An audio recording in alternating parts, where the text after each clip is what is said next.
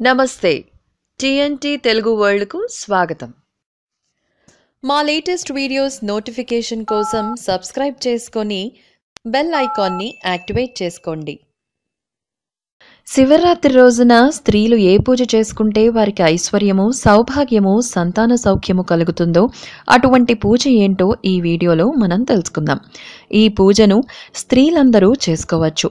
వివాహం కానటువంటి అమ్మాయిలు కూడా చేసుకోవచ్చు. ఈ పూజ శివరాత్రి రోజున చేసుకుంటే ఇష్టకామ్యార్థ సిద్ధి కలుగుతుంది.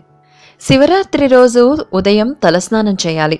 మళ్ళీ సాయంత్రం చీకటి పడేటటువంటి సమయానికి ముందు తలస్నానం చేసి తల తడిగా లేకుండా శుభ్రంగా ఆరపెట్టుకొని, జడ వేసుకొని, పూలు పెట్టుకొని, కాళ్లకు పసుపు రాసుకొని, కుంకుమ బొట్టు పెట్టుకొని, చక్కగా అలంకరించుకొని, సూర్యాస్తమయ సమయంలో మనం తూర్పు ముఖంగా కూర్చుని ఒక జిల్లేడు ఆకుని తీసుకుని శుభ్రంగా కడిగి ఆ ఆకుకున్న ముచుకను మన వైపుగా పెట్టి దానిమీద మట్టి ప్రమిదను పెట్టి అందులో 3 ఒత్తులను కలిపి ఒక ఒత్తుగా చేయాలి. మళ్ళీ 3 ఒత్తులను కలిపి రెండో ఒత్తిగా చేయాలి. మళ్ళీ 3 ఒత్తులను కలిపి మూడో ఒత్తును చేయాలి. అంటే 9 ఒత్తులు 3 ఒత్తులుగా మారాయి. 3 ఒత్తులు కలిపి ఒక ఒత్తిగా చేసినటువంటి మొదటి ఒత్తేమో తూర్పుకి, రెండవది ఈశాన్యానికి, మూడవది ఉత్తర ముఖంగా ఒకటే ప్రమిదలో పెట్టాలి. ఎందుకంటే తూర్పు ప్రాక్ స్థానం, ఈశాన్యం ఈశ్వర స్థానం, ఉత్తరం కుబేర స్థానం.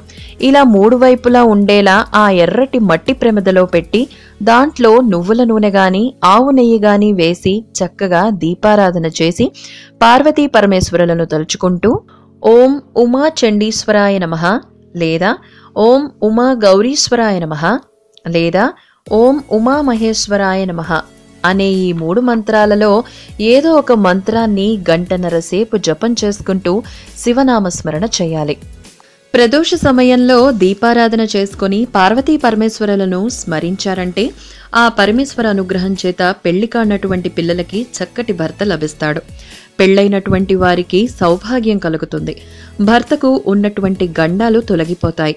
భర్త ఆదాయం పెరుగుతుంది. ఆర్థికంగా స్థిరపడతారు. పిల్లలకి ఆయుర్దాయం పెరుగుతుంది. ఈ పూజ ఒక్క శివరాత్రి రోజు మాత్రమే కాదు, శివరాత్రి నుండి మొదలుపెట్టి ఉగాది వరకు ప్రతిరోజు సాయంత్రం చేసుకోవచ్చు. ఈ విధంగా చేసుకున్నారంటే తర్వాత జరిగే అద్భుతాన్ని మీరే చూస్తారు. ఇది స్త్రీలకు మాత్రమే. ఇలాంటి వీడియోస్ కోసం మా ఛానల్ని సబ్స్క్రైబ్ చేసుకోండి. మా వీడియోస్ కనుక నచ్చినట్లయితే లైక్ అండ్ షేర్ చేయండి.